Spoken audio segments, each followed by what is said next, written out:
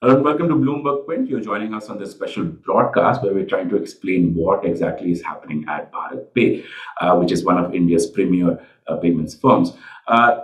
On Wednesday, BharatPe released a statement where it said that Ashneer Grover, its co-founder and managing director, is no longer associated with the company. In fact, the statement said that he is no longer an employee, a director, or the founder of BharatPe. Apart from announcing the severance of ties with Ashneer Grover, the BharatPe statement also pointed out that Grover's family had engaged in extensive misappropriation of funds. In fact, they point out that the family created fake vendors through which they were able to siphon off large amounts of money from BharatPe, and that all of this had culminated in this severance of ties.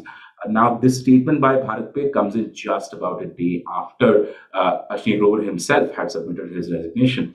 According to BharatPe's assessment, Ashneer Grover received the board meeting agenda for the Tuesday evening board meeting, where it was pointed out that the findings of a PwC and Alvarez and Marcel audit, the report would be discussed at the board meeting. And just after learning about the discussion about of the report, Grover submitted his resignation.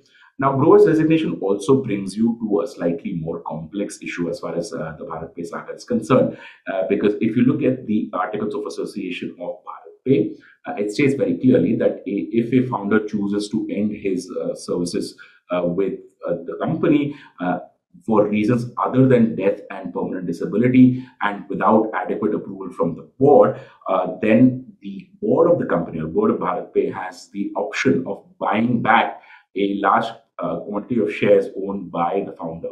And this buyback of shares will be done at a price which is either at the fair market value or at the price at which the founder had originally acquired these shares. So whichever is the lower price, at that value, the board can buy back these shares held by the founder of the company.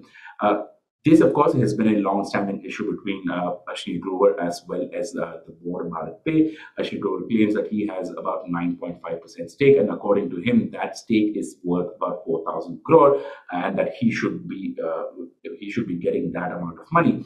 However, according to the company, BharatPe was last valued at about 2.8 odd billion, and therefore the value of his 9.5% stake will be significantly lower than 4,000 crore. Now we need to see which side prevails. In fact, this problem is only going to become slightly bigger as both parties try to figure out legal options available to them. BharatPe has already said that it reserves the right to go towards a legal option in this issue. Ashneer Grover also is known to have gone to the Singapore arbitration tribunal to try and figure out a way to settle this matter.